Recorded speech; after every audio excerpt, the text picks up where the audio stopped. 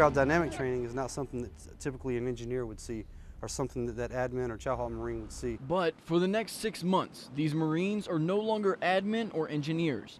They are part of the Camp Guard on Camp Hansen. We have IPAC Marines, we have chow hall Marines, we have military police, we have engineers, all types of people from different backgrounds, so each Marine brings a different perspective. Along with bringing these Marines closer together, this training actually has a practical use. Without the training, then if something was to happen, you wouldn't know what to do. That's why we try to practice this weekly, you know, so we get in that mindset that so if it does happen, you automatically know how to respond to it. You know, if you come out and you're like, oh, okay, well, we got to do this training today, checking the box, they're not going to be motivated. But if you come out there, positive mental attitude, it's going to filter down to the Marines. Airman First Class William Branch, Camp Hansen, Japan.